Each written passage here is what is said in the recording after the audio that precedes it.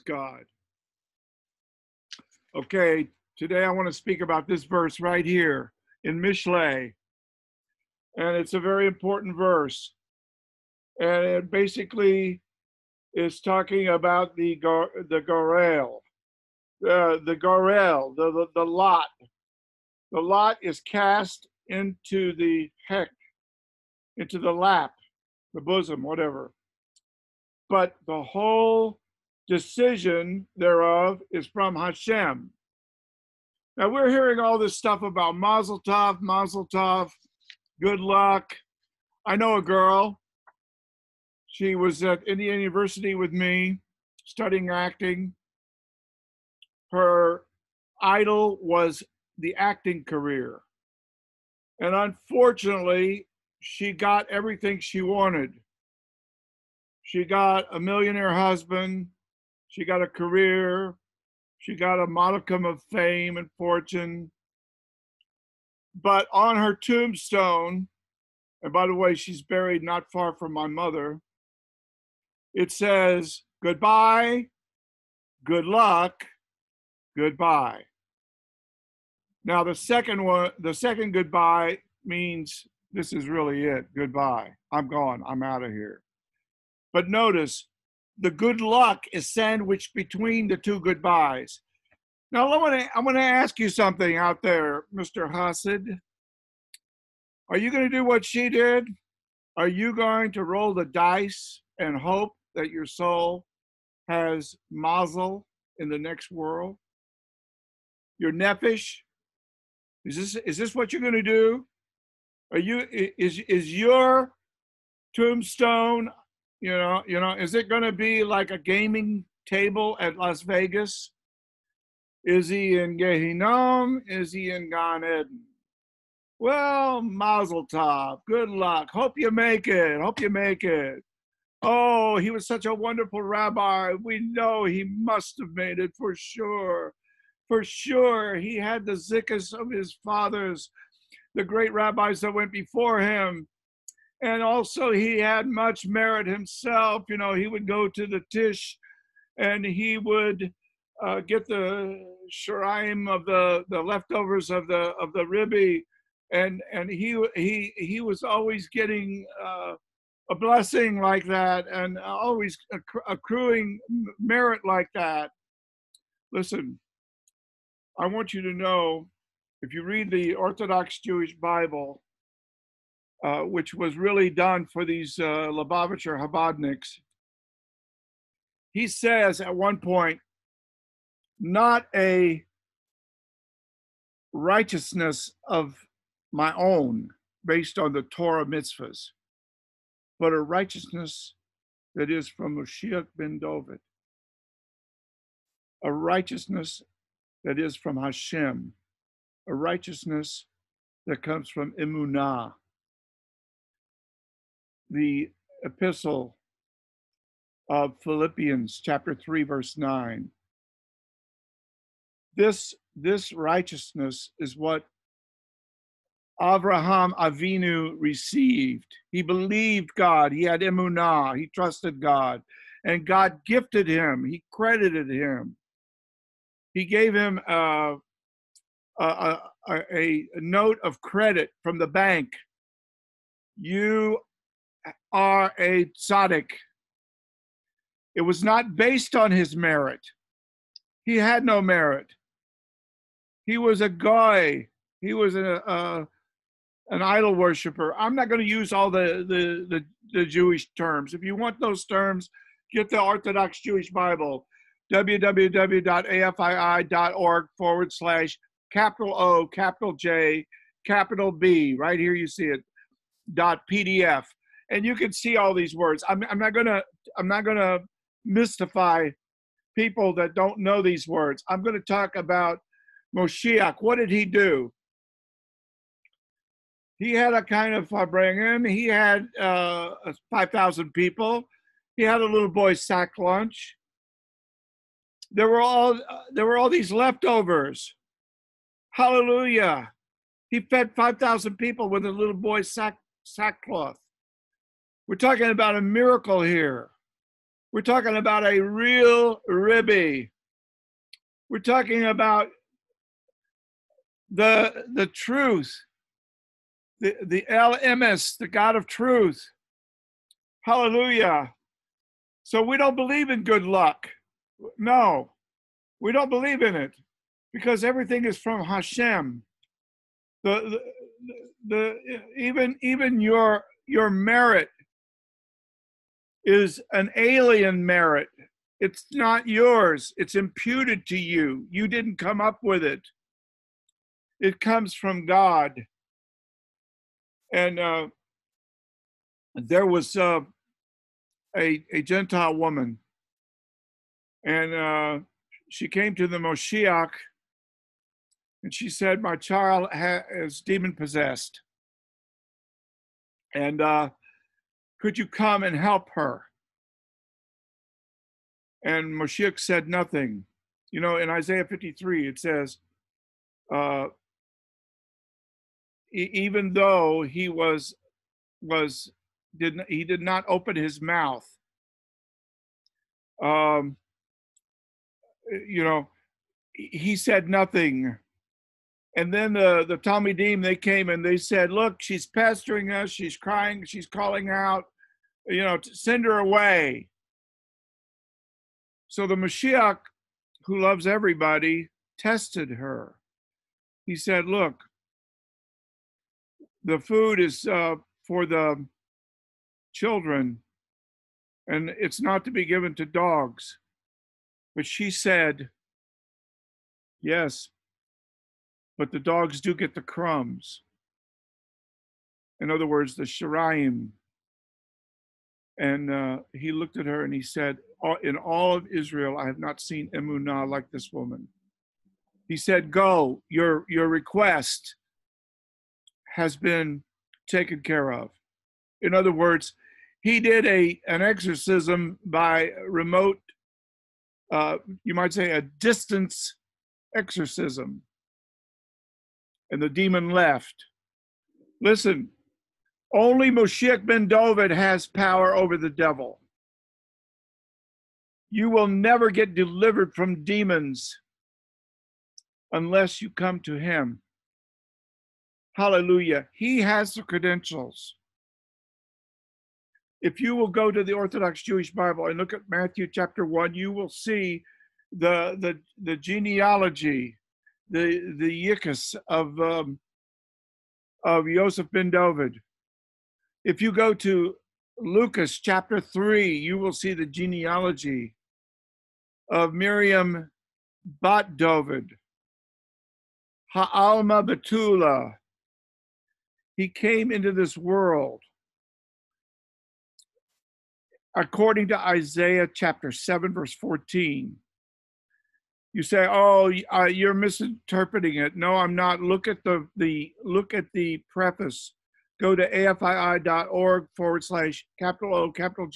B.PDF and read the preface, and you will see this is the proper exegesis.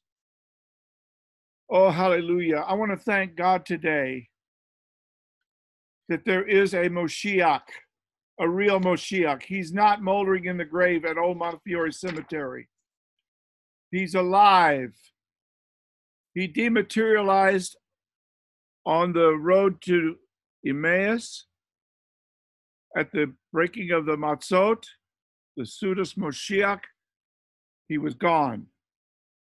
Then he materialized in the upper room, the Aliyah room there,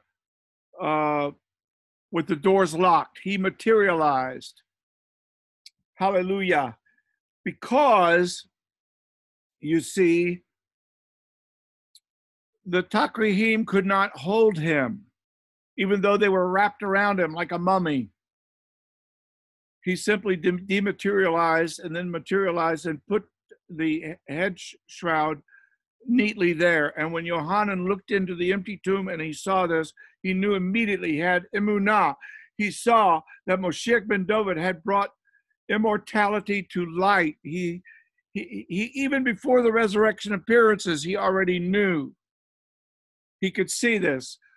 Look at those last couple of chapters in the Busara HaTova, the Busara HaGeulah of Yohanan, and you will see this. Hallelujah. My friend, we have an inerrant Bible. Everything was very carefully done, recorded, eyewitnessed, certified, written down, and codified so that we could see that nothing happened by luck. Nothing happened by chance. Everything was preordained. Everything was destined by God, not by some kind of blind chance, some kind of stupid mozal. Can you imagine how sad that is? A person I knew at Indiana University when she was 19 years old, who dies and is buried in Woodlawn Cemetery in Los Angeles and Santa Monica. And it says, goodbye, good luck, goodbye. How sad that is. Not goodbye, may God bless you, or goodbye, Baruch Hashem, or goodbye, Moshiach ben David, may you find him. No witness to the light, just darkness, mozal darkness. You go to the gaming tables, you go to the one-armed bandit, you play the lottery, you hope that chance will bless you. Your God is luck. Your religion is a religion of luck. The Bible is closed to you. You don't know God. You don't have a clue. You're serving a rotting false Mashiach. You are lost. You're in darkness. Your grave will be a sad place. You can go to the gravestone of all these Ribbies in the Ukraine, and you can pray there till the cows come home, and you're still lost. It isn't God's will. He doesn't enjoy the fact that you're perishing. He doesn't want you to perish. He spent hundreds and hundreds, even thousands of years, couple of thousand years, showing you just exactly how completely in control he is. Where the prophet said this would happen, the Mashiach would do this, he would do that, then it actually happened. All of this was recorded. All of this was eyewitnessed. Why? For you. But because of the darkness of your heart, because of the idol in your heart, the prophet Ezekiel, he said, my people have idols in their heart. There's an idol in your heart that keeps you from seeing the truth. Lord, I want to pray right now for every Chabadnik in Crown Heights, every emissary going from Crown Heights to the ends of the earth, every Lubavitcher, every one of the Mishihistim. I want to pray, dear God, that they will stop playing Russian roulette with their soul, that they will stop gambling with their nefesh, that their funeral will not be goodbye, good luck, goodbye, like this 19-year-old girl who was a Gentile. Maybe as a Gentile woman, she could be somewhat excused for at least being ignorant. But my people perish for lack of knowledge of the Word of God, and there's no excuse. You spend all day long with your nose in a tome, but it's not in the Bible. It's not in the Kitvei HaKodesh. You're on welfare so that all you have to do is go to the yeshiva and spend time turning the pages and reading in Aramaic without any lexical aid. and you're doing all of this, but you don't have one scintilla of time to look at the Kitvei HaKodesh. And what you're doing is you're taking the gaming table and the dice, and you're hoping against hope that your dead, moldering in the grave Messiah is the real Messiah, and that the one I'm talking about, which you know very well who I'm talking about, is not the real Messiah. And this is your futile and hopeless gamble, a true hopelessness, unbelievable hopelessness. Rav Shaul said, I could be cut off forever if my people could be saved. I have unceasing sorrow for them.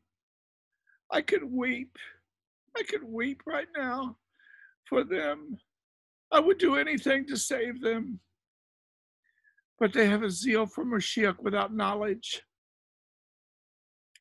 I drive by there with the Bible that took me 30 years to translate. I want to put a copy of it. They're all out in front of their Lubavitcher headquarters shul. There's all this activity. If I got out of my car and put the Bible right there on the steps, there would be a riot. So I have to try to do the best I can.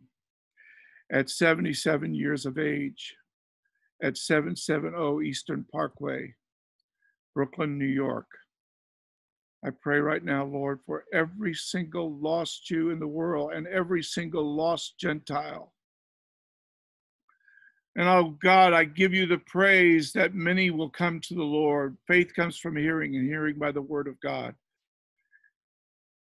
Moshiach ben David, say this with me. Moshiach ben David, I believe in Hashem. But if you are the true Moshiach ben David, the Bar Enosh, come into my heart. I repent. I make teshuvah. I turn from worldly mozal, and I look to you, Lord, and your sovereign control, and your love, and your kapora, and your teshuvah for me. It's a gift. You gave it to me. You want to give it to me. It's a gift. Emunah is a gift. Teshuvah is a gift. I have no merit of my own. I can never have it. My zikas I do not have. I look for the zikas of Moshiach Tzidkenu. I ask him to come into my heart and take control of my life. Hallelujah. And I will serve him and follow him, and I'll never be ashamed of him all the days of my life. And he will help me and lead me. And yes, my people will come to him in the latter days. Yes, a great movement of the people of God. And Lord, I pray right now that all of these emissaries going to the ends of the earth, that you, Lord, will turn them all back to Yeshua ben David. And we'll give you the praise. Amen.